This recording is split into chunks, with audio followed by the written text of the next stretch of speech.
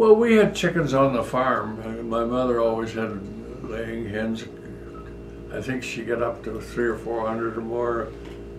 And that was typical on the farms at that time.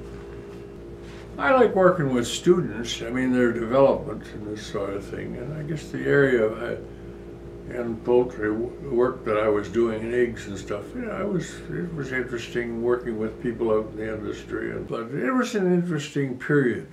I mean, that from 45 to 85, I mean, to see the development of what happened. And then from now, the expansion in technology and stuff it's really something in the last few years where the development is going. We had a curling team in the poultry. We called ourselves the chicken pluckers. Oh dear.